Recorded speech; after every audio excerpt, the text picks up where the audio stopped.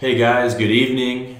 In this video, I'm going to cover my new duplicate account actions product for NinjaTrader 8, the desktop platform. This is something I've been working on and I'm ready to release it and make it available. I think it is going to be one of the best trade copiers on the NinjaTrader platform, if not the best, as I continue to evolve it based on your needs. That's what's cool, is together we get to build this out based on what you need, and I've built this based on what I need so far and I'm going to continue building it out. But what I want to do here is cover the main features. So looking at this copier, it runs in a chart window.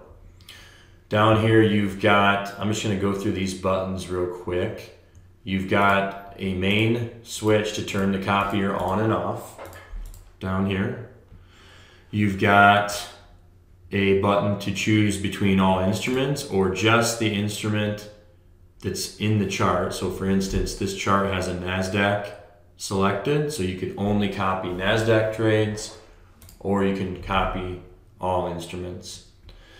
These next three buttons are the three columns for configuring slave accounts, which I'll cover, but you can fade an account. You can hide this if you're not going to use it, but you can fade on a slave account. You can change the multiplier on a slave account, or you can change the type of contract traded on a slave account between mini or micro.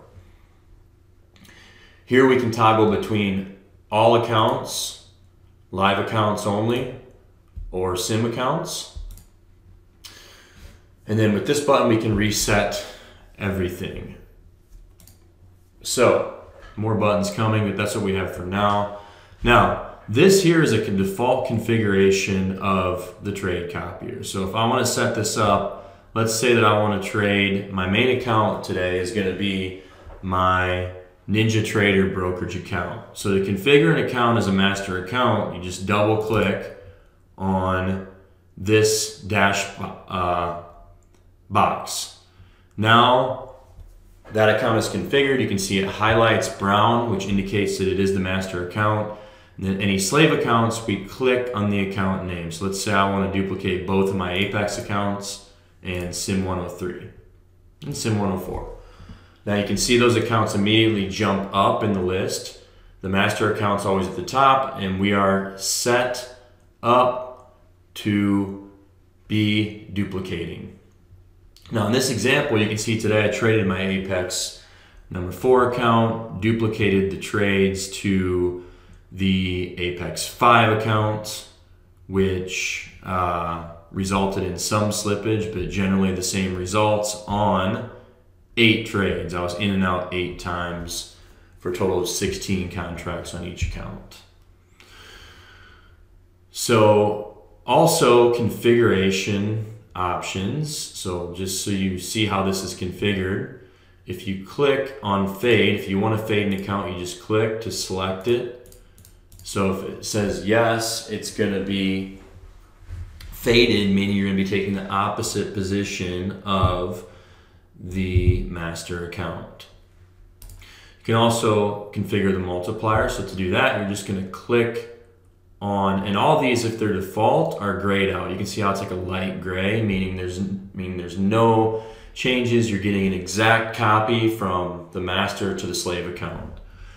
So let's say I want to do 2 times on here. What I would do is click, and then if I scroll my mouse wheel, you can see it's changing the multiplier.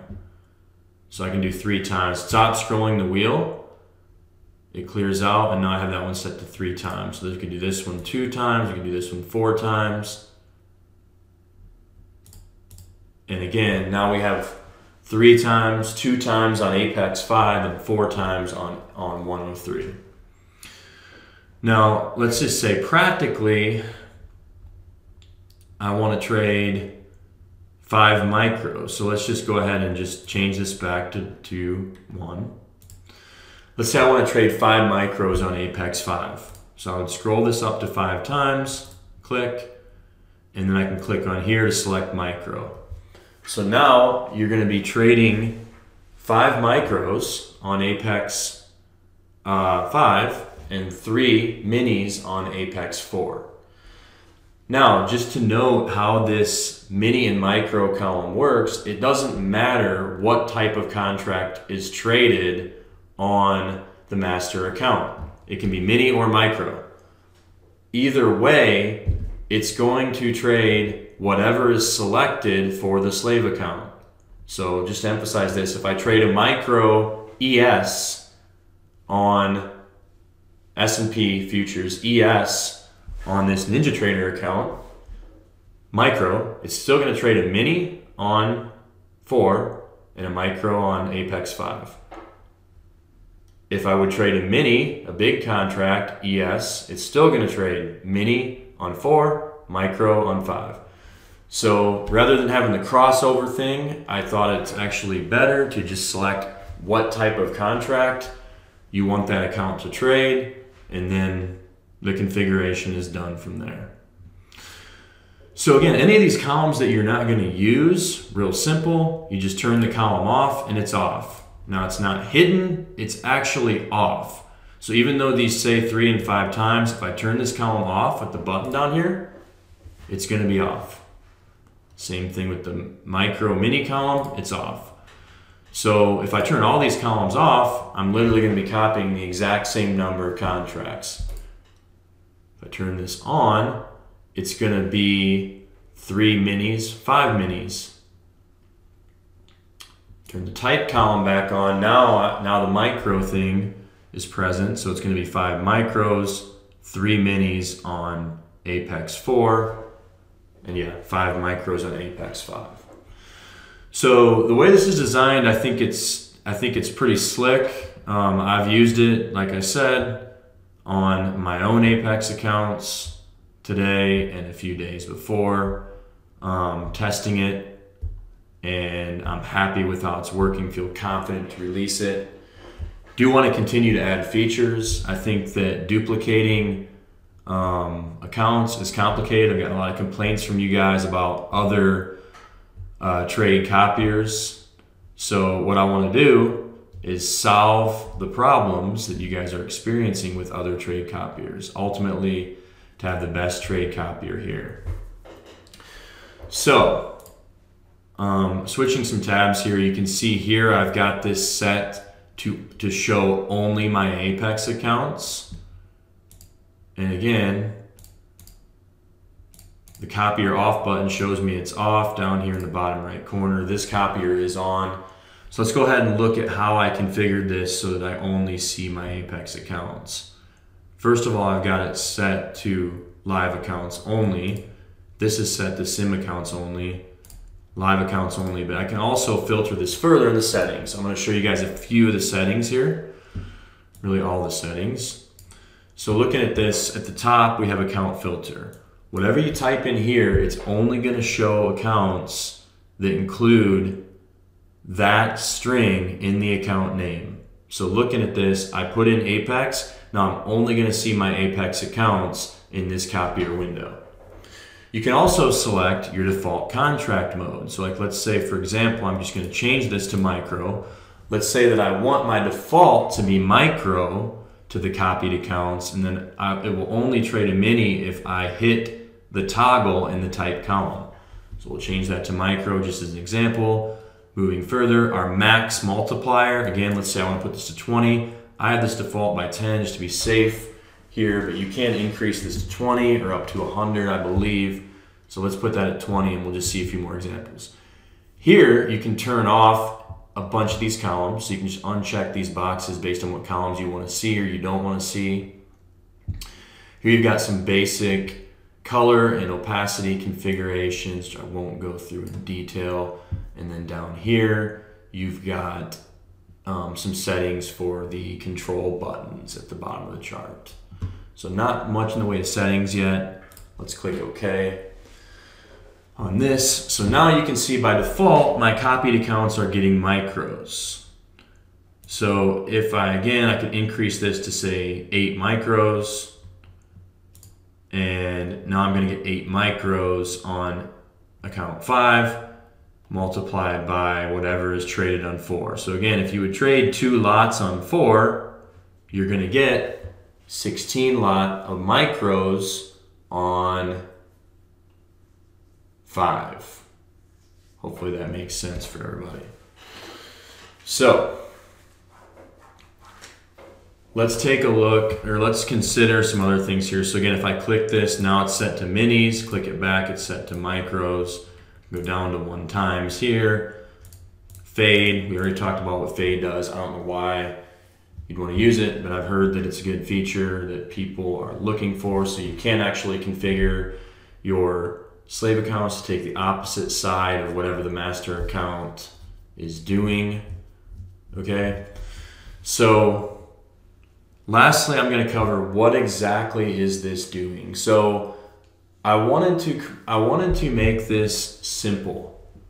Okay, I have built a copier that duplicates every single order, target, stop, limit entry, stop entry. Every single order gets duplicated. However, that can be complicated. You can have issues with fills and different things. So for this, what I'm doing so far is I am tracking executions. So we are tracking the master account for executions. If we get an execution to go long, for instance, we just take the quantity. So let's say this is set to 2 times and it's set to minis. With this exact configuration, we would take the quantity. So if I do a 1 contract trade and I'm long, I'm going to get 2 contracts long in account 5.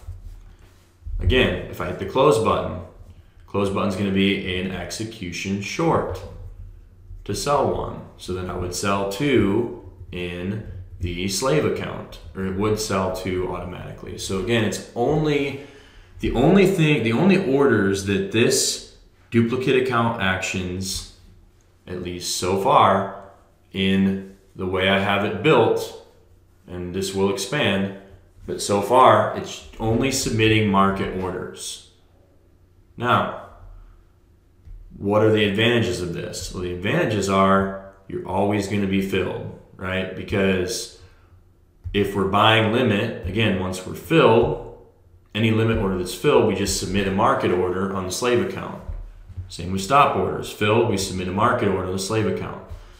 So can slippage be an issue? Yes, absolutely. You're not going to get the exact same fills. However, for instance, if you're flying through one of your profit targets, you can actually get a better fill on the slave, because by the time the profit target's filled, we submit a market order, the market's moved beyond that profit target.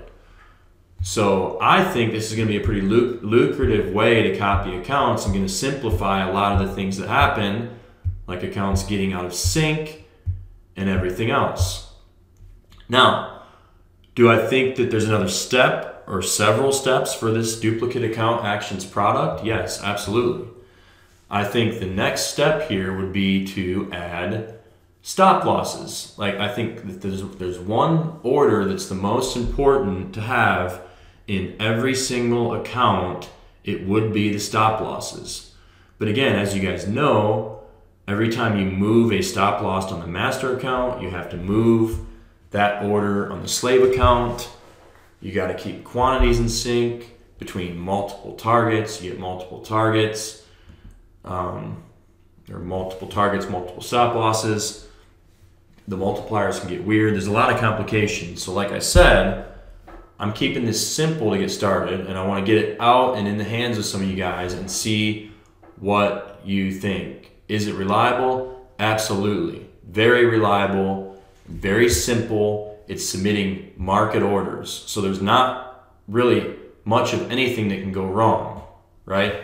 Now, the one warning I will say before anyone moves forward with this purchase is, if you're going to trade this, remember, it's not going to have stop loss orders. So therefore, when you're trading around news, I would caution you very much to use this copier around news events. Why? Because if it slams through a stop loss and you're submitting a market order, you could have significant amounts of slippage. Now, do I think this is a big deal? I don't, because if you're trading reasonable size, you know, any type of move or slippage, even if it's 20 points in the NASDAQ, let's say you get a huge pop, 20, 30, 40 points beyond your stop loss and you get out. Does it hurt? Yes. But should it make or break your account? Absolutely not. It shouldn't. So even for unforeseen news events, I still think this is a great solution because it's going to keep the account in sync. That's what we're doing. We're starting with this most basic requirement of keeping the position size in sync. If we're long in the master, we want to be long in the slaves. If we're short in the master, we want to be short in the slaves. We buy in the slaves. When it sells in the slave.